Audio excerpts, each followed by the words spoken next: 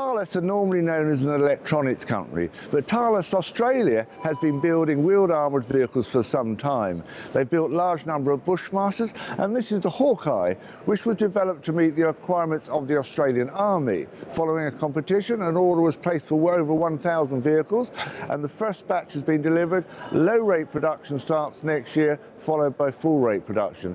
The vehicle normally has a crew of 5, 2 at the front and 3 at the back, and has a very well protected central compartment. If we look at this vehicle, particular vehicle has been fitted with a Norwegian Kongsberg protector remote weapon station, armed with a 50 cal machine gun, and mounted alongside it is the electro-optical suite of day and night sensors. And if you just look forward to that, you have got an acoustic device as well. The Australian Army has bought this vehicle to replace the Land Rover, which is unprotected. A part of the deal for over 1,000 vehicles also includes a huge number of trailers. It's already been offered on the export market. All the Australian vehicles are in a right-hand drive configuration, because that is the side of the road, that is the configuration the Australians have.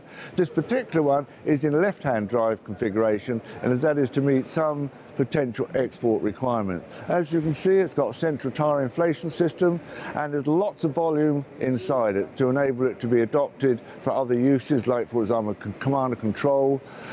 So being shown for the first time is this vehicle at IDEX, and it's already attracted considerable amount of interest.